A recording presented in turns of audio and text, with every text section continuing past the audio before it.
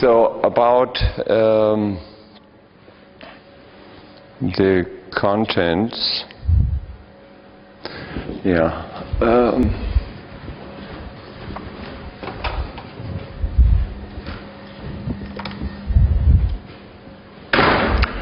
Here we have the table of contents, and I have to say that this lecture includes all the chapters except number 2 to 5, which is the logic part. So there will be no logic in this lecture. I mean, there is a simple reason why we have no logic here, because the logic is included in the lecture Theoretical Computer Science, which will be given next semester.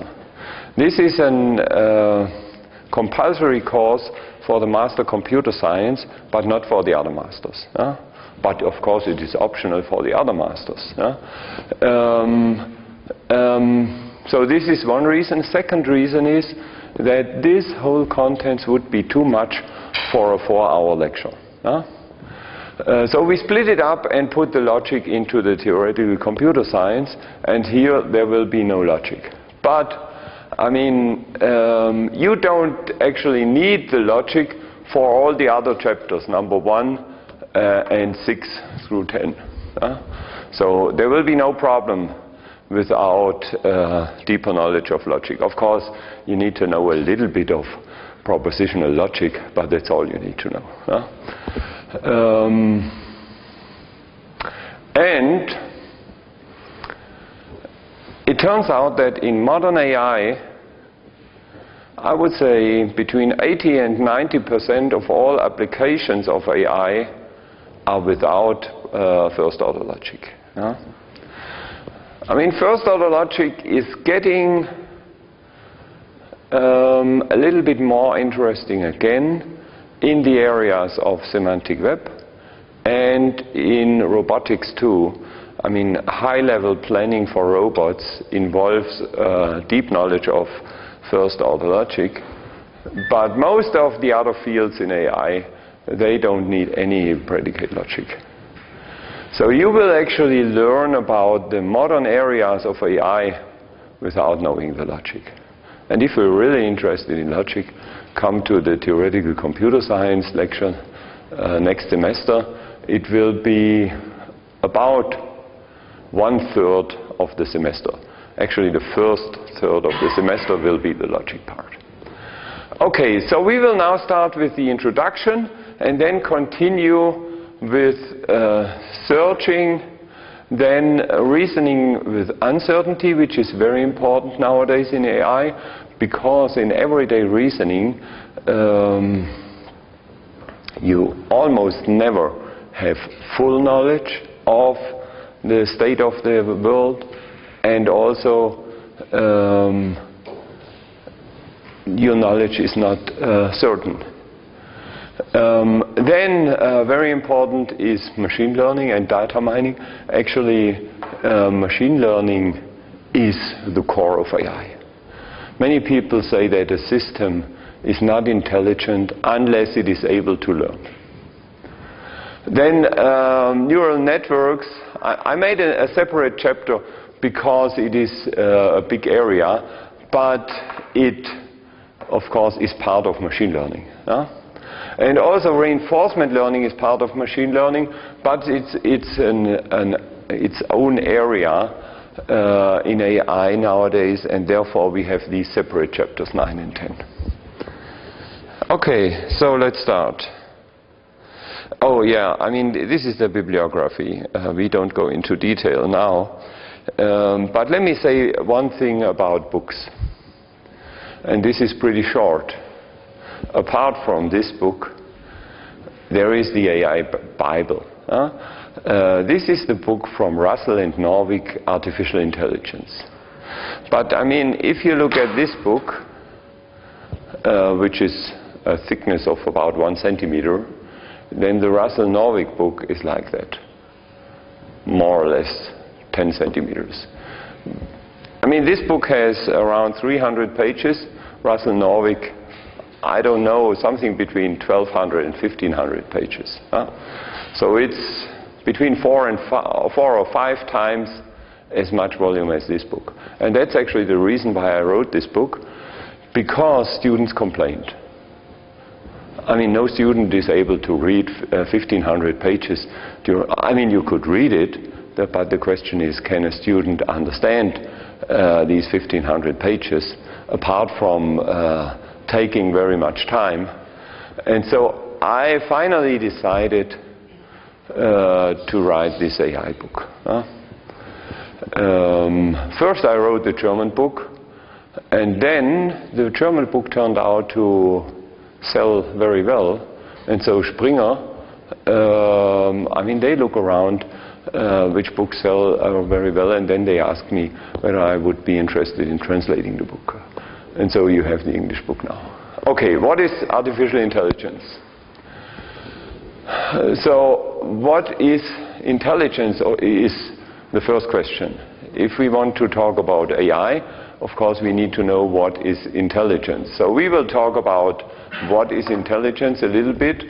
How can intelligence be measured? This will also be covered a little bit. How does our brain work? This is a pretty interesting question. I mean, we could call AI as a subfield of this new area called bionics. I mean, in bionics, researchers try to copy nature. For example, airplanes are a not excellent copy of how birds fly, and artificial intelligence can be seen as trying to copy how our brain works. But there is a problem. The problem is that nobody knows how our brain works yet. Of course, there are these neurophysiologists, and they try to understand our brain, but I mean, I read books about neurophysiology. I also talked to Manfred Spitzer, who is a well-known person in neurophysiology, a professor from University Ulm. And I asked him, tell me how reinforcement learning in our brain works, which is very important. And then he said, oh, let me think. Oh, yes, I've heard there is a book, but I don't remember the title. And then I said, you mean the book of Sutton and Bartow called Reinforcement? Oh, yes, that's the book. And then I knew everything, because this Sutton-Bartow book is a book written by 2 computer scientists who do not know what's going up in our brain. But they know about mathematics and AI, and they invented algorithms that make computers able to do reinforcement learning. So he was citing the book from my community, but he doesn't know how it works. I mean, they know a lot about our brain. They know about chemistry. There is dopamine and other neurotransmitters, and they know if, for example, you drink alcohol, then alcohol blocks these neurotransmitters and your brain doesn't work anymore. Okay, so they know how the brain does not work. But the interesting thing would be to know how the brain works if there is no alcohol or any other drugs. They know that there are roughly 10 billion nerve cells in the brain.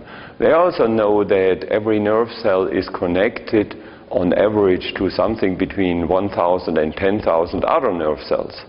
So that means how many cables are there in our brain? So 10 billion times 10,000. So this makes 10 to the power 14, roughly, cables up there. And I mean, 10 to the power 14 is a pretty big number. So if the probability, I mean, in real machines or computers with so many cables, the probability that one cable, one contact fails, I don't remember, per hour or per day, is 1 over a million. So that would mean out of these 10 to the power 14 cables, 10 to the power 8, which is 100 million failures would be per hour or per day. But we don't have that many failures. Actually, we do have failures all the time, but our brain is fault tolerant, which is, of course, an excellent property. But that's about all we know about our brain. Of course, they know, okay, there is this area which is the visual cortex, and there is the olfactory cortex, which is about hearing, and then there is the memory and their language. They know these sections of the brain, but each one of these sections has billions of nerve cells, and they don't know the details. They don't know the wiring between the nerve cells. And if they can't give us the plan of the brain, how can we copy it? We can't. But of course it is fascinating. We all the time, we AI researchers, look at how we humans act, how we learn and so on, and try to copy it. But this is just from a behavioral view. We don't know about the details. Okay, so we are actually involved in building intelligent machines from scratch, more or less, and using, of course, mathematics. Then, of course, there is this science fiction matter. You know about these movies like iRobot and so on. Rebuild the human mind, we already talked about this. And there is a track going into philosophy. For example, I mean, when I show my robots to people, many of them ask, oh, this is interesting, this robot learns. Does this robot have consciousness? So it must have consciousness. So then there are these questions. Can a machine ever have a consciousness? Does this machine have a consciousness or not? Pretty interesting questions. Yeah. So now let's talk about what is intelligence. I will now give you a number of different definitions. So John McCarthy, in 1955, this was actually the birthday of AI. It was in 55 or 56 in, of course, the United States. And John McCarthy was one of the leading scientists who helped AI getting into this world. There was also Marvin Minsky and some other researchers. We will see their names on the next slides. And his definition of AI was, the aim of AI is to develop machines that behave as if they were intelligent. Yeah. But of course, what's the problem with this definition? There are many problems with this definition. But there is one obvious problem.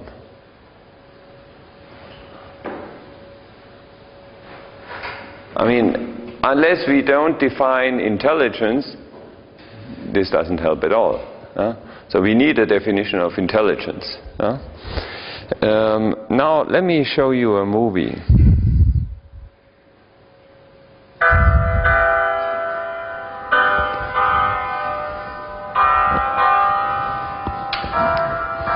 We can actually move a little bit forward.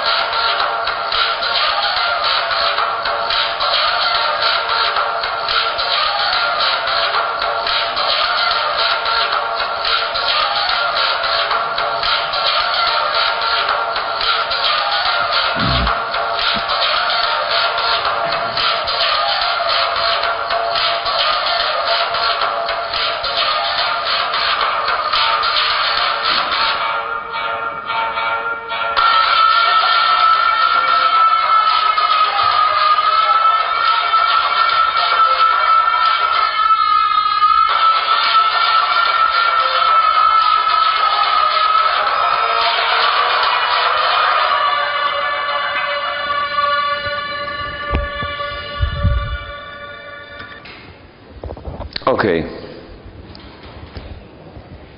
So you might consider this little robot intelligent.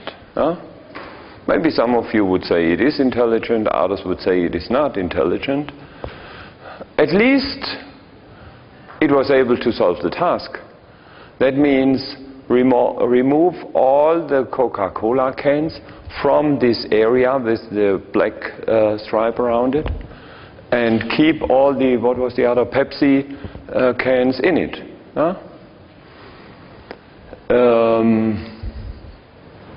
But now let me tell you how this robot works.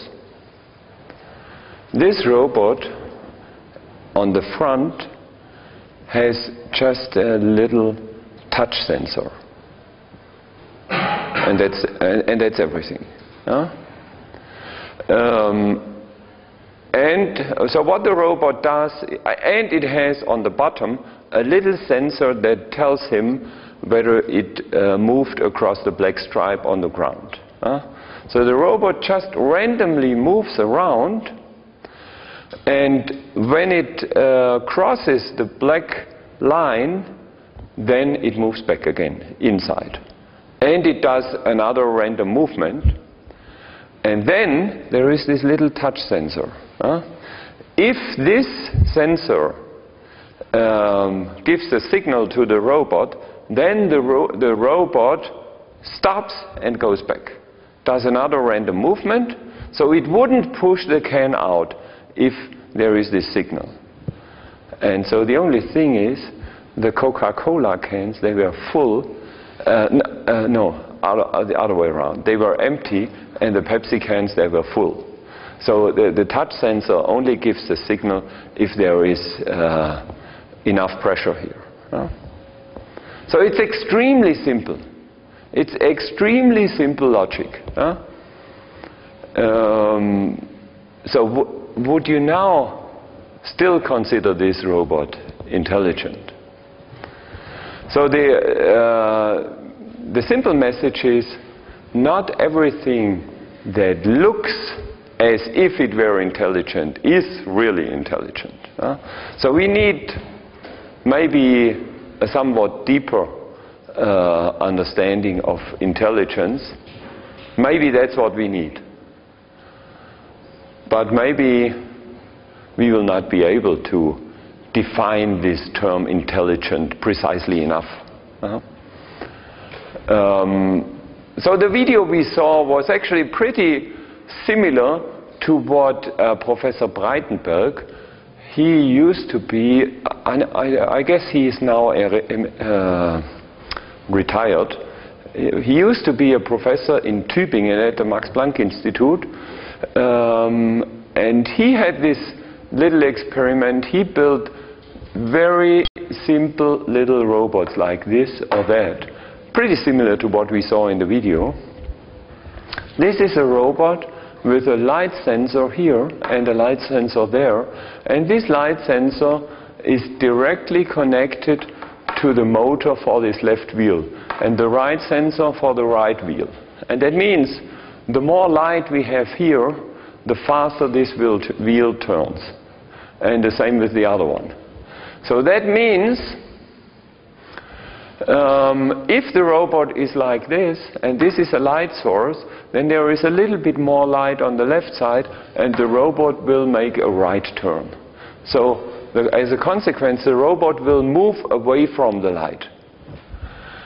If you just switch these two sensors, then the behavior will be such that the robot moves towards the light. And I mean, still, this is extremely simple logic inside these robots. And now what Breitenberg did, he took a big room like that, empty, and then he put into the room a couple of these robots, maybe 20 of them. And, for example, a light bulb in the middle of the room and nothing else. The rest is dark. So now what happens, if you take these guys, they'll all move away from the light, and finally they will crash into the walls of the room. So they will be all around the walls of the room. These guys, they'll all move towards the light and hit into the light. Okay, this is not really interesting. But now the next step was, suppose we have all robots of this kind. And then he put on the back side, on the robot, a little lamp. Or maybe somewhere on top of the robot. He put a little lamp. And then we have these 20 robots in the room. Now what would then be the behavior? How would the room look like after a certain time? Some of them can avoid from each other. They what? They can avoid from each other. They avoid each other, yes, but how would the behavior in the room look like? And also you could imagine these guys with the light on them. How would the room look like here?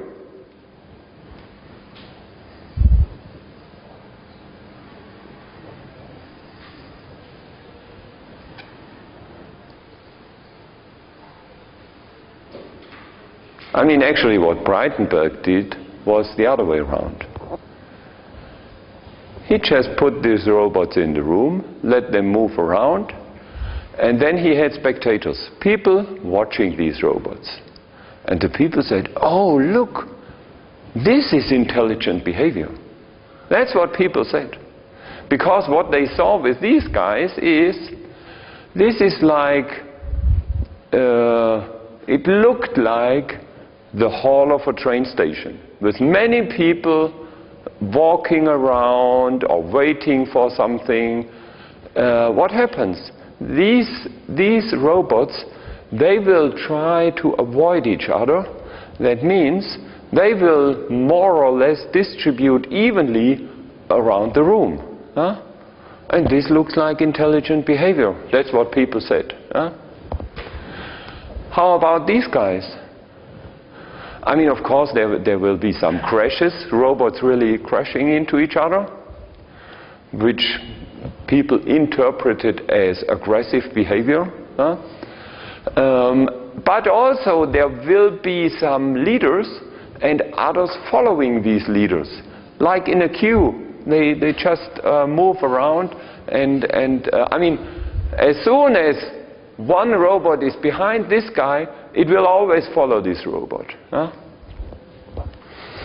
And of course it's even more interesting if you mix these and these guys in one room, and maybe you have some light sources in the room, or maybe around the border of the room everything is enlightened, so they won't crash into the border anymore, and so you can produce behavior that looks really sophisticated with these extremely simple agents. I mean, you know it from nature too. If you look at an ant colony, the behavior looks pretty intelligent, even though each individual ant is extremely simple. But there is this collective intelligence finally. Okay, another definition from the Encyclopedia Britannica. AI is the ability of a digital computer or computer-controlled robot to perform tasks commonly associated with intelligent beings. I mean, this is similar to McCarthy's definition, but a little bit more detailed. Commonly associated with intelligent beings. But according to this definition, every computer is an AI system, because doing sophisticated mathematical calculations is commonly associated with intelligent beings. Playing chess also. And actually, you know, computers play chess very well, I guess better than everybody in this room. Even the simplest PC chess software. So we might even conclude that these computers are more intelligent than we are. So this is not perfect either. And now I give you my favorite definition of AI. This is from Elaine Rich, an AI professor from the United States. And she says, artificial intelligence is the study of how to make computers do things at which at the moment people are better. I mean, this is kind of funny because it is not a fixed definition. It is a moving target. This definition changes from year to year. But this is actually what AI is all about. If we go 30 years back, around 1980, in journals about AI and on conferences, you could read and hear people writing and talking about chess computers, about new inventions in chess computers. This was really a topic in AI research. Today, there is no chess anymore in AI publications. Maybe 1 out of 10,000, something like that. One publication every year, or I don't know. But it vanished. And why? Because it's no longer interesting. We solved the problem. So it's no longer AI. It is, maybe it's computer science, whatever. But it's no more AI. What is the current fashion in AI? I mean, of course, one part is making the web more intelligent. Semantic web, this direction. But the main thread is autonomous agents, robots. Making robots intelligent. Because we do have the feeling that it is possible in the next 10 to 20 years to make robots really intelligent. But it is a real challenge. It's a real challenge. And the challenge is, of course, to solve these problems that we have not solved yet. So the challenge is not doing linear algebra on the computer. The challenge is these simple tasks like, if I ask you, please leave the room, then you have to get up, find the door, open the door and leave the room. This still is a real challenge for robots. For us it is trivial. Nobody would consider this as being intelligent leaving a room. But for the robots, this is a real challenge. So this is the type of problems we work now in AI. And you see, this is perfectly covered by this definition. It is a pragmatic definition, and not all AI researchers like it. But this definition is what AI is all about. And this definition will still be up to date in the year 2050. I mean, this definition will actually always be true. Maybe this field of AI will end at some point. Maybe it will end at the point when robots are more intelligent than we are in every sense. Then maybe we won't do any research in AI anymore. Then maybe we will do research on how we can survive with all these robots around us. Yeah.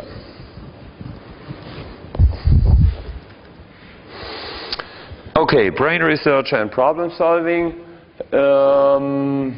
Yeah, we already talked about this. Yeah, let me show you this picture. This is the AI pharmacy. And this is more or less my view of AI. Oh, I don't know the English term. In Germany, I would say AI is a Gemischtwarenladen.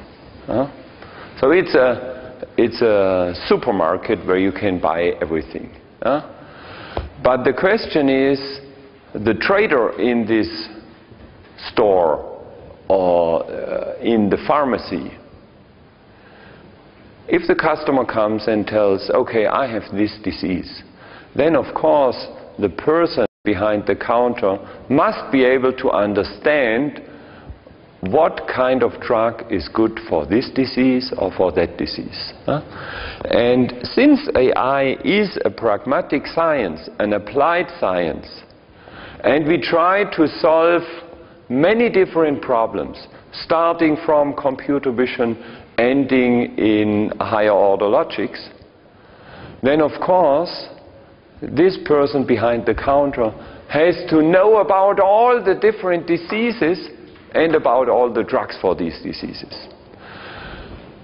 So this means for AI, there is not this one technique from mathematics maybe, which you perfectly have to know and you can solve all the problems. No, it's different. I mean, there are many disciplines. For example, control theory. In classical control theory, you have to know the theory of differential equations and how to solve them and how to model a system, and everything is perfect and you can solve all classical control problems. Or in cryptography, you need to know number theory and then you are a good cryptologist. But here it is different. In AI, you have to know everything. That's the bad news, but it's like it is. You need fields like logic. And there are so many subfields in logic meanwhile, so logic is its own discipline. There is, of course, learning, machine learning. And there are so many different techniques in machine learning. There is this field of neural networks, search theory, reasoning with uncertainty, many different application areas, and so on. So this is, So if you have a good basic knowledge of computer science and mathematics, then you have good preconditions for studying AI. But I mean, it's very important that you know about many different of these areas. Classically, let's say 30 years ago, there was this logic fraction among the AI people, and this was very big at that time. Because at that time, until the 80s, the logic people believed that with logic we can solve all problems on this globe. That was the belief of the logic community, but it turned out they cannot solve all problems. It turned out that they can solve only very few problems. And we need other techniques coming from statistics, for example, which now is, I would say, the dominant mathematics used in AI. Strong statistics, which is not trivial at all. And I mean, a classical logician has no idea of statistics. So that's the problem. So the guys from this field and from that field, they haven't even been able to talk to each other. But things are changing now, and you need these different fields in order to understand AI. Okay, let's continue with the definition of AI. And the definition of how we can measure intelligence. And again, Alan Turing was a pioneer in AI long before AI existed. So this was around 1950 when Alan Turing invented, or let's say suggested, this Turing test. At that time, of course, there were no such computer terminals. But you know, Alan Turing, he developed the theory of computing long before there was the first computer. This was in the 1930s. Around 1944, the first programmable computer was developed. But Turing developed the theory long before. Also, he developed the so-called Turing test long before there was AI. And now, the idea is the following. So, there are these two walls here, which you have to imagine being bigger. So these persons can't see over the wall. There are different rooms, okay? And there is this one person, this woman here, she sits on a computer terminal and she can communicate with some other agent on the other side. And she does not know whether on the other side there is another terminal with a human or there is a computer. You can see here this is IBM. So she doesn't know whether on the other side there is a human or a computer. But she has to find it out. And she can type in text in her terminal, and this text will appear on the screen of the human or in this computer. And then the other agent, of course, can answer. And depending on the answers, she has to decide, is this a human or is it a computer? So Turing defined passing the test such that if the computer can mislead Alice in 30% of the cases, then it already passes the test. And I don't remember, I think he even gave a time limit like 5 or 10 minutes. So if within 5 minutes, if there is the computer, with a probability of 30% it can fake Alice, then it passed the Turing test. Oh, that's quite interesting, and also it goes into the direction of the definition of Elaine Rich. So he doesn't talk about what's inside. He just talks about what happens. So is she able, from the text appearing here, to distinguish between computer and human? Yes, so, yeah. And so,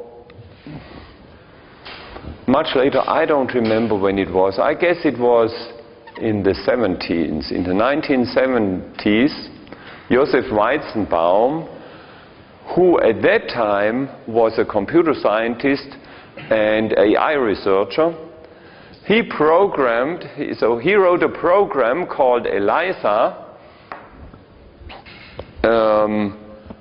which actually simulated such an AI bot. And I don't remember, I don't actually know whether it passed the formal Turing test.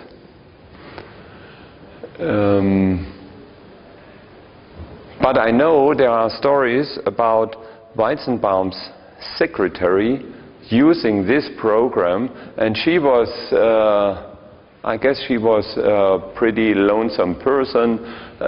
Maybe she was bored in the office because she didn't have much work, and so she started talking to this ELIZA program. And there is the saying that Weizenbaum sometimes found her really for a long time talking to this program because she needed somebody to talk to. And nowadays there are these bots in the internet. So there is, for example, a bot called Cleverbot, Simon Levin, Alice Bot, and many others. And they, of course, are a little bit more intelligent than ELIZA was, and you can test them. It's quite a nice game testing them. And so if your questions are not sophisticated enough, the bot may cheat you. And you won't discover that it's a bot. But pretty soon you will see it's a bot. Okay, yeah. So let's talk a little bit about the history of AI. I gave you some figures about the history of AI already. I mean, there are people starting the history of AI in the old Egypt, or I don't know. But I think an interesting date is 1931, when Kurt Gödel, an Austrian logician, shows that in first-order predicate logic, all true statements are derivable. That means if there is a proposition which is true, then this first-order logic formal calculus is able to prove this is true. So all true statements can be proven. And this is, I mean, at that time, this was a real surprise for the whole community. It was a question that was stated in the year 1900 at the World Fair in Paris. There was David Hilbert, a famous mathematician. He made up the so-called Hilbert program, which consisted of around 20 questions. And one of the most fundamental questions was the question that Gödel answered in 1931. And he gave a positive answer. That's very important. So Gödel showed that mathematics is able to prove all true propositions, or to prove all the theorems in first-order logic.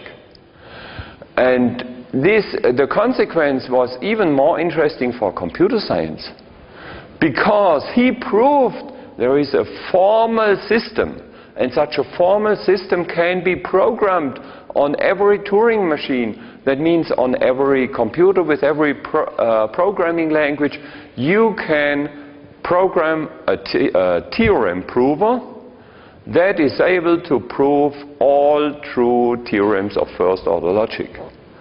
This was really fundamental, and I mean, this really pushed computer science and, of course, AI forward. Look at this date. It was long before AI was invented, but, I mean, many logicians, at that time, this was the starting time when all logicians believed we can solve all problems on this planet with logic. We just need a powerful computer and a theorem-proving program. But Gödel proved that you can write this program.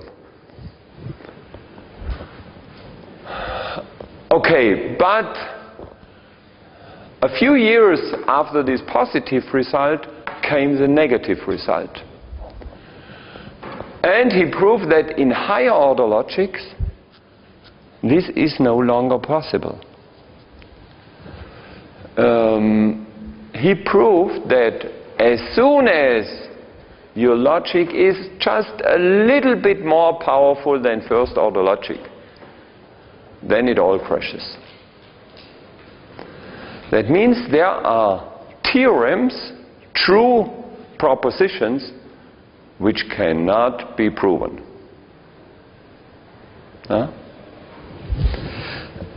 And that's very interesting for computer scientists, because in computer science we deal with languages all the time, with programming languages. And what Gödel proved is, as long as your language is simple enough, everything is fine. If your language is as simple as first-order logic, everything is perfect. You can prove all true theorems. But as soon as the language is a little bit more powerful, it all crashes.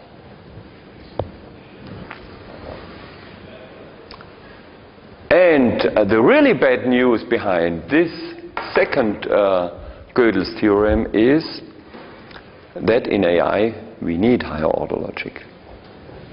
With first order predicate logic, we cannot formulate all interesting things. I mean, look at what is first order logic. I mean, it's all about true and false. But we cannot talk about uncertainty.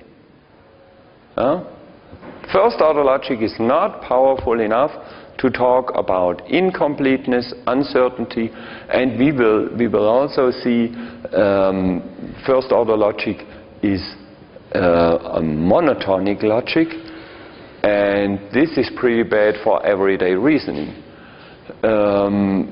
So nowadays we know that this second result really shows us the limits, at least of logic-based AI.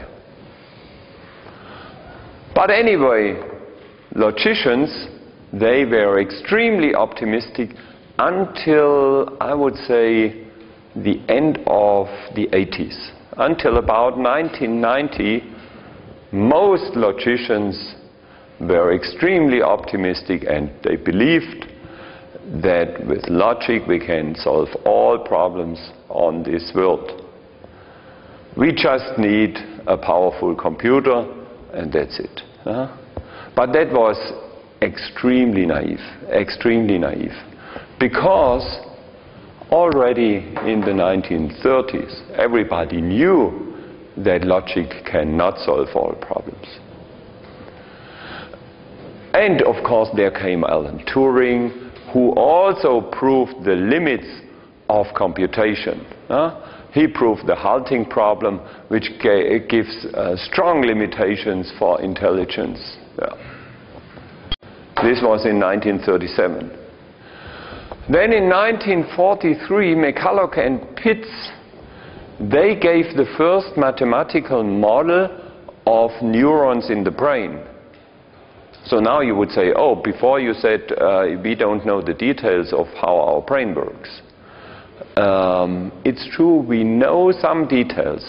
I mean, this is like if you want to understand a microprocessor of such a computer. I mean, everybody knows how a transistor works. But does it help you understanding the microprocessor with billions of transistors if you know how one transistor works? No.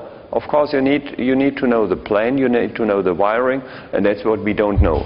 But we do know how one single neuron works. But that doesn't help us solving the problem. But anyway, in 1943 they modeled single neurons, and then a neural network is just a network of these neurons. So this was the start of neuroscience in computer science, but unfortunately at that time there were no computers. And therefore this development didn't really go forward until we had powerful computers. So we have to wait for some time. Then in 1950 there was the Turing test. 1951 Marvin Minsky developed a neural network machine with 3,000 vacuum tubes. He simulates 40 neurons. And I mean, if you have a computer with 3,000 vacuum tubes, this is not big fun, because these vacuum tubes, they are not really reliable. They fail pretty often. So if you have such a computer, maybe it runs for 1 hour and then a tube fails and you have to replace it and so on. And it's not very fast either, this computer. So and 40 neurons, this is not really much. But it was an important step forward. But still, this area of neural networks, it didn't really start. Then in 1955, Arthur Samuel, a researcher from IBM, he built a learning chess program. Why do we say? This is a typing error, I'm sorry. It was not a chess program, it was a checkers program. You know, checkers in German is Dame, Damespiel, which is much simpler than chess. But anyway, this was a real milestone in machine learning. This was the first computer program that learned to play a game.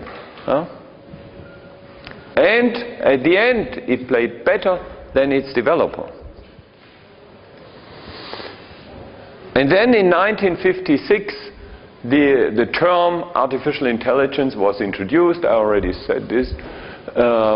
Then in the same year, Newell and Simon present the logic theories, which was the first computer program that deals with symbolic logic. So you could say the first extremely simple theorem proving program. Then in 1958, McCarthy at the MIT invents the programming language Lisp. Lisp stands for List Programming Language, which still exists. This is a high-level language involving high-level data structures, lists. So you don't need to use pointers. You can work with lists, and you can work with symbols, and that's of course the precondition for implementing logic reasoning. So this was also a big milestone in AI.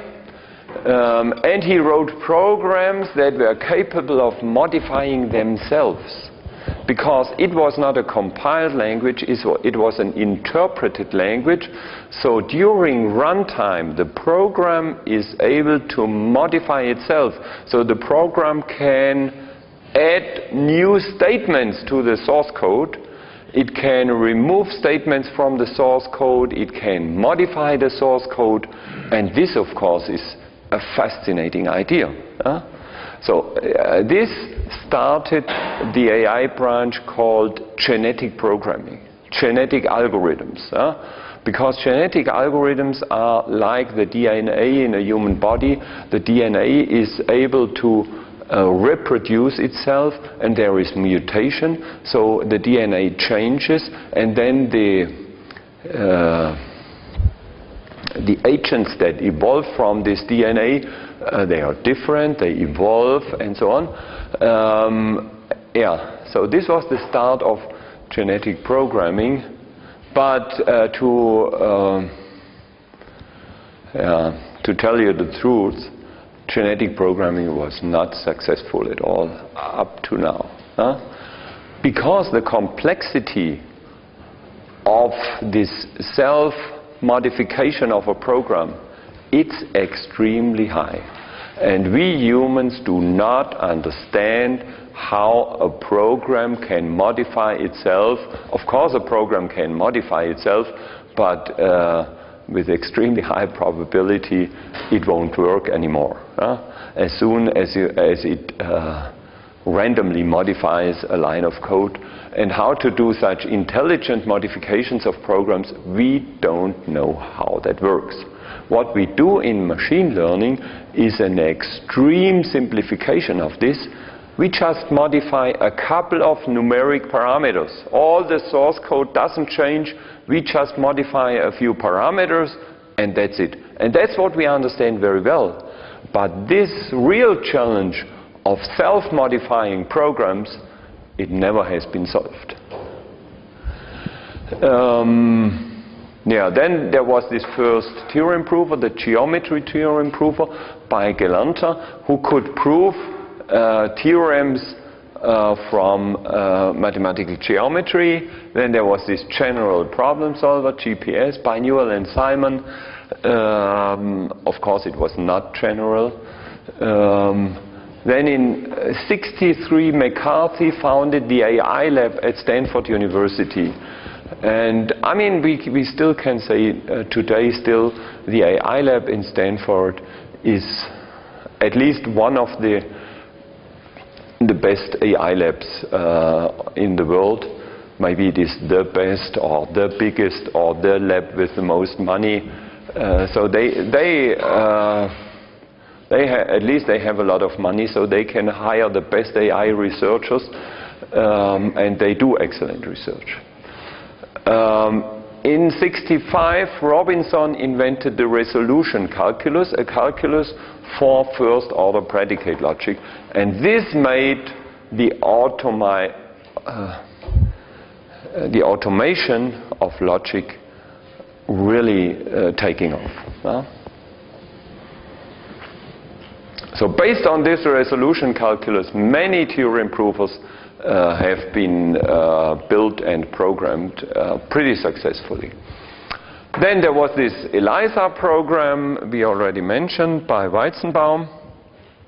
Oh, and of course I shouldn't forget to mention that Joseph Weizenbaum, who meanwhile he died, I guess, 2 years ago, he was an AI researcher, but pretty soon he changed into a computer critic. Yeah? Maybe we should say a society critic, and he criticized, for example, how AI was misused in military, for example, and so on. Then there came this book called Perceptrons from Minsky and Papert in 1969, which was about simple neural networks and their mathematical theory. Then came the European analogon to the programming language Lisp, which is Prolog. Prolog is a logic language, and actually Prolog is much closer to logic than Lisp is. And therefore, for implementing a theorem prover or for doing any logic reasoning, Prolog is a very nice language. I will cover Prolog in the theoretical computer science lecture when we talk about logic, and we also do Prolog exercises. In the same year, there was the first successful expert system developed by a British physician called de Dombasle. He developed an expert system for the diagnosis of acute abdominal pain. So the physician just has to get something like 10 to 20 relevant symptoms of the patient, like where is the pain in the abdomen, does the patient have fever, how is the white blood cell count, and so on, and then input these symptoms into the computer and immediately get a good diagnosis of what disease the patient has. This was a real breakthrough for AI, but unfortunately the whole AI community, which was located mainly in the United States at that time, and de Dombasle was from Great Britain, they didn't mention what de Dombasle did. So nobody knew it. A few years later, these two guys from the United States developed Mycin, an expert system for diagnosis of infectious diseases, which got famous immediately, and in every AI book you can read about Mycin. But nobody knows about de Dombasle's expert system, which was, first of all, it was much earlier, and second, it was much better. But that's what happens from time to time in science.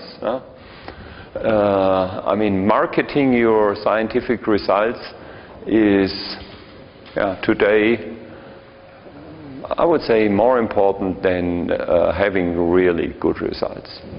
But it's not only in science.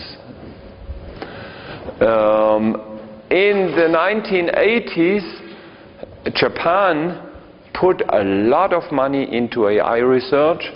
It was called the Fifth Generation Project, and their goal was building a powerful Prolog machine.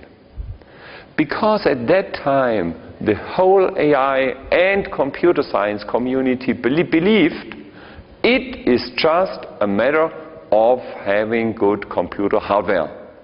So we need to have this powerful parallel computer, and we will solve all the problems in AI.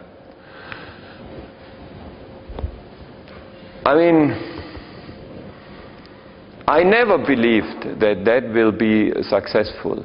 Even, I mean, I got into AI in 1986. And I got into one of these projects, not funded by Japan, but by Germany. I got into such a parallel AI research project. I earned my money from this project, so more or less I had to speak their language. But I knew, and I told these guys in the project, you will never be successful with parallel computers in AI. Because the complexity of the problems that we have to solve is exponential, or even worse. So a constant factor, suppose we have 1,000 computers, they make the solution of the problems, of course, ideally, in the ideal case, by a factor of 1,000 faster. But what is a factor of 1,000 if we would need a factor of 10 to the power 30? It doesn't help you at all, because you're still left with a factor of 10 to the power 27 that your computer cannot deal with. But that's the type of problems we have in AI. Extremely high computational complexity, and hardware does not help solving these problems. There are so many examples where people can show, if my algorithm is a little bit better, that gives me much more than 1,000 parallel computers. For example, in chess computers, there was this computer, Hydra, developed maybe 10, 15 years ago, with extreme hardware effort, and at that time it was the best chess computer. A few years later, Deep Fritz was developed, which ran on a little smartphone and was better than Hydra with 1,000, or no, even more than 1,000 parallel processors. So intelligence is not about hardware. It's about software. It's about better algorithms, better principles, and so on.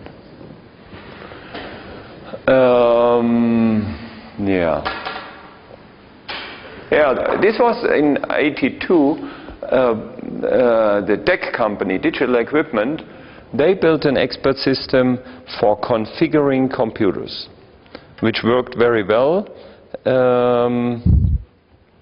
And so they say it saved them a lot of money, because the machine could do the job that humans did before. Okay, and then in the mid of the 80s, there was a renaissance of neural networks. You see that was actually 1986. That was the year when I graduated. I studied physics and mathematics, and I guess it was in 1986. We had our physics seminar at the University of Constance, and they had an invited speaker. He came from Sweden. His name was Hertz. He was a neuro scientist, actually a physicist who did research in neural networks, and he presented a talk with the Hopfield networks. You will learn about these too. And this talk was fascinating for me, and that's actually the reason why I'm here now. He showed that there is a little computer program that is able to learn how to recognize written characters.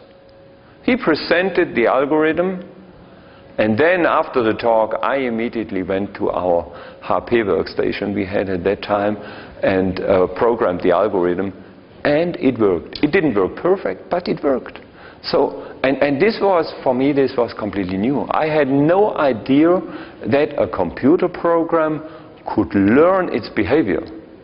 That fascinated me that much, such that I decided not to continue with physics. I went to Munich, to the Technical University, and just walked through the corridors knocking at all the doors of the professors and asking them if I could do my PhD there. I mean, most of them were pretty arrogant. They said, what, you as a physicist want to do computer science? You didn't study that. But finally there was this one professor who said, oh, that sounds good, just join my group, and that's why I'm here today. Okay, enough about my personal story. Let's go on with 1990, Pearl, Cheeseman, Whittaker, Spiegelhalter. These are famous names in the area of Bayesian networks. Bayesian networks is the probability theory branch of AI. So they try to solve everyday reasoning problems with probability theory. And this branch is very successful until now. This is really a mainstream of AI, of machine learning, in robotics too. So the probabilistic mathematics, that's what we use today. Multi-agent systems became popular. Then in 1992, the TD Gammon program from Thesaurus was a program that used a neural network and reinforcement learning to play backgammon. And it was excellent. Then in 1993, the RoboCup initiative started, and it still is ongoing. Every year there is the World Championship. And the goal is, in the year 2050, to have a team of humanoid robots that beat the human world champion team. So that's their dedicated goal in the year 2050, to beat the world champion. I mean, I almost believe that the robots, it's almost 40 years from now, and look 40 years back what we had in computer science and what we do have now. So if the development continues like that, then in the year 2050, there will be no chance for the human team. That's what I believe, but we will see. Then statistical learning theory developed, a theory of machine learning, support vector machines. First RoboCup competition in 1997. In 2003, that was the first RoboCup event that I attended. It was in Padua in Italy, and it was really impressive how fast these robots were moving around and how they could control the ball and so on. Now, in the last few years, I would say in 2006, service robotics became a major AI research area. And meanwhile, in the last few years, we have autonomous robots that can learn their behavior. Okay, so that's the AI history up to now. Oh, and we have to stop. Oh. Okay, so let me mention that if somebody wants to buy such a book, you can have it with a discount from me. It's more than 20% cheaper than you get it from Amazon or wherever. Okay, thank you.